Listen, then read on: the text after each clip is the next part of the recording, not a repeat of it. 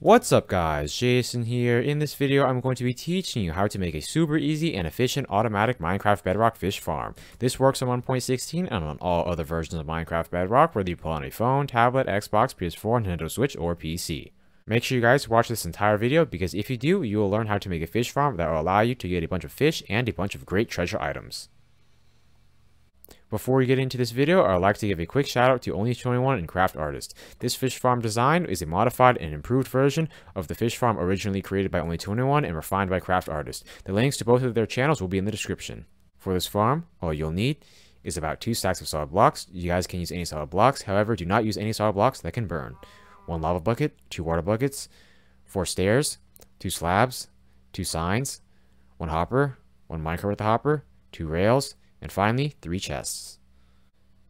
The first step is to take some solid blocks. You guys can use any solid blocks you want, however, they should not be solid blocks that can catch on fire.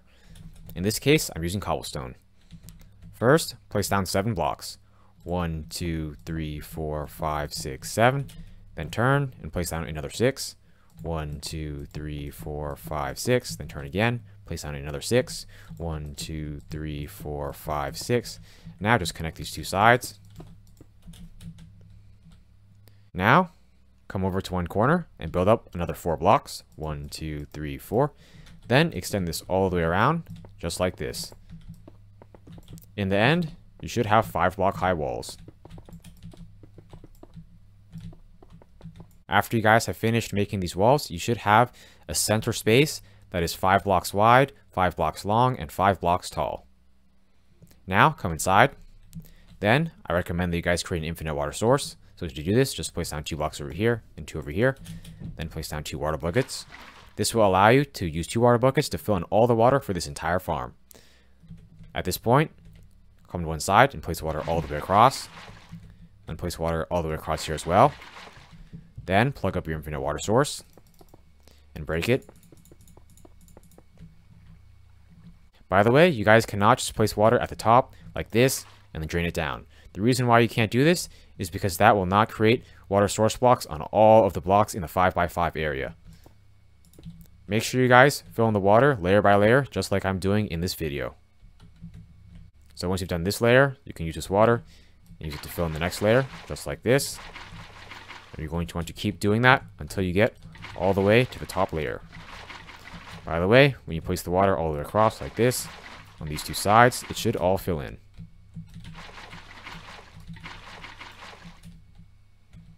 The reason why we need to have a 5x5x5 block area filled with water is because on 1.16, that is the minimum area that is required in order for you to have the chance to get treasure items from fishing. The next step is to come to one corner, then come to the block next to it and break it, then replace it with a chest. By the way, you guys can do this on any side. Once you have done this, crouch down and place a sign right on the chest. Now, take a water bucket and place water right over here. So aim your crosshair at this corner and place it. This will waterlog the chest. If you guys are on Minecraft Pocket Edition, I recommend that you guys turn on split controls. That way you guys can easily place down the water to waterlog the chest. The reason why we have a waterlogged chest with a sign in front is because this system will cause our fishing rod to automatically retract when a fish or treasure item latches onto it. The next step is to come over here to this block, then place down a double chest. Then, come over here, crouch down and place a hopper. Make sure this hopper is funneling towards this chest. The next step is to come over here, then place down 2 solid blocks. Then come to this side, go 1 block above the chest, and place down another solid block. Then, place down a temporary block over here. Then, crouch down and place 2 rails. Then, place down a minecart with a hopper, and push it. After doing this, break this block. Then also, break this rail. Might be kind of hard at first, but you should be able to eventually put your crosshair on it and then break it. Now take a sign and place it on this block. The reason why we added a sign over here is because that will prevent the lava from flowing down. The next step is to come over here, place down a temporary block, then place down 2 solid blocks, then break the temporary block. Also come over here and place down a slab. By doing this, we will prevent the minecart with the hopper from ever moving. That way, we can ensure our collection system will always work. Now, come over here and place down a lava bucket. By the way, guys, the reason why we added this lava is because it will prevent our fishing rod from losing durability. Also, it will cause the fishing rod to become fully retracted whenever it falls down here. The next step is to come over here, then place down a stair block. You guys can use any stair block that you want. Then place down another one in front, then place down a solid block, then another stair block, then finally place another stair block right over here. This will allow you to easily access the fishing point of your farm. The next step is to place 3 solid blocks over here. Then break these 2 blocks. Then take a slab and place it over here. Then break this block. The reason why we did this is because this will prevent us from accidentally walking into the lava. The next step is to obtain a bucket of cod or a bucket of salmon. If you guys are in survival mode, you guys can easily do this by searching a river or an ocean, going up to it, and just clicking it. As you guys can see there, I just caught a bucket of salmon. It doesn't matter whether you guys use salmon or cod, both will work. After you guys have obtained your bucket of salmon or cod, then place it into this water area.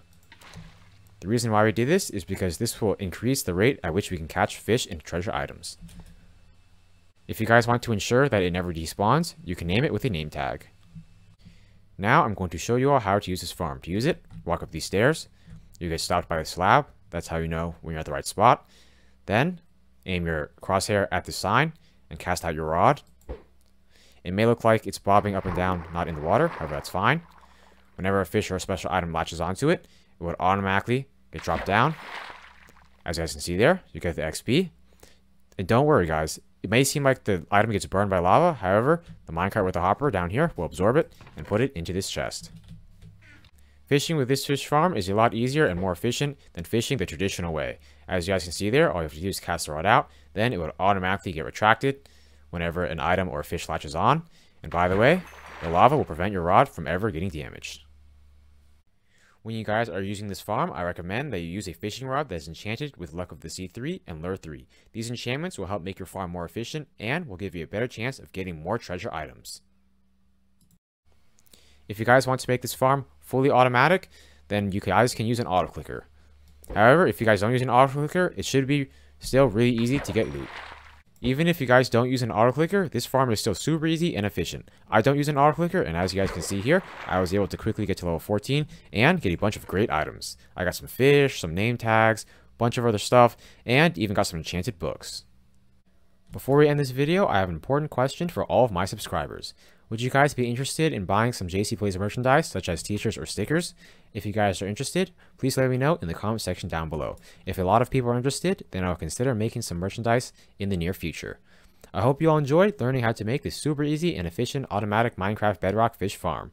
Please like, comment, subscribe, and check out my other Minecraft videos. I upload every other day. Thanks for watching.